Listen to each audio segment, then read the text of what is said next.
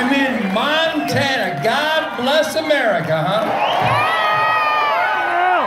You know, we've been doing this experimentation of self-government for the last 72 years, and I get to hang out with the world's greatest shit kickers, and that's what I'm doing tonight. Thank you very much for that. And obviously, I'm speaking to real Montanans out there tonight. I can smell the backstraps from here. You know, we could have a lot of fun with me because I'm a fun guy, but this is as serious as a heart attack. October 2020. Thank you for being here. Thank you for caring. This is real Montana, not David Letterman, Montana. Yeah! And, what a prick, huh? Am I speaking for you? So I've celebrated my American dream for 72 years, celebrating God, family, country, Constitution, freedom, the Bill of Rights, the Declaration of Independence, the Ten Commandments, the Golden Rule, and law and order.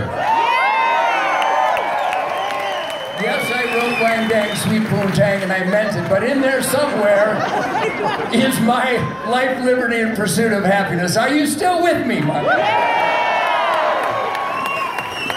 The Secret Service took away my bow and arrow, but I still have a guitar. Actually, they didn't. They wanted me to show them how it worked. So I'm here tonight because I care. I'm just a guitar player. I never went to college. I was too busy learning shit. Yeah! And what I learned is that rugged individualism, work ethic, sacrifice, risk-taking. My dad used to say, put your nose to the grindstone. A lot of young people don't even know what that means. I hope the Montana children know what that means. I've done a lot of DARE programs in schools around the country over the years, and in the last few years, as a grandfather to 11 snipers, I realized that most of the kids in America, if you handed them a hammer, they wouldn't know which end to grab. So we're working on fixing that, which brings me to the point of tonight. You people, you all vote, don't you? Yeah! You all vote God, family, country, don't you? Yeah! But you know who lives in Montana? I was born and raised in Detroit, Michigan, when it was the arsenal of democracy. And by the way, every place I go turns into the arsenal of democracy. A guy asked me, do you carry a gun? Why would I carry a gun? That would be like carrying a bullet. Are you still with me out there? Am I like a Montana guy or what? So I've been like this my whole life. I didn't invent the middle finger, but I perfected it by the age of 4.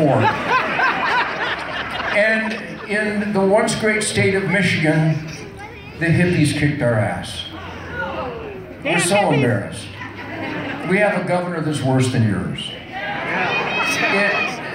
It's just freak town. But she didn't win.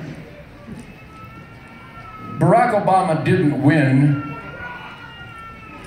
We lost. And let me tell you why, because this is a great gang. This is a great gang of positive energy. I love it so much. I would balance your beer herd if you let me. I love you madly.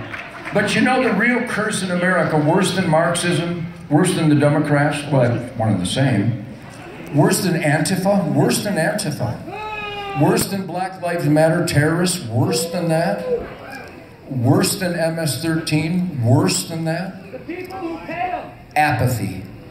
Apathy ushered in the dirtbags. And in Montana, the percentage of hunters that embody God, family, country, freedom, ranching. I don't know what she said, but I probably agree. I got my hearing aids in, but I still can't hear a squat. I hear your laughter and I appreciate it. The apathy of Americans who believe in God, family, country, freedom, the Second Amendment, they don't vote. It's absolutely a curse. We've got the statistics, and it shocked us. So here's the point.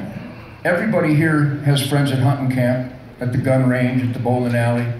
Do you bowl in Montana? What? Yeah. I shoot bowling pins with a 10 millimeter, so I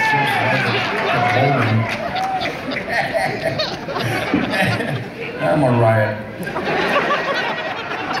But that's your job. That's your battle cry right now. Your family and friends, your coworkers, people at church and school. You need to fix the ones that have abandoned this experiment in self-government. Let me put it this way. I'm honored and privileged to be here tonight to hang with Cameron Haynes, with great people, the greatest people in the world. These Secret Service dudes.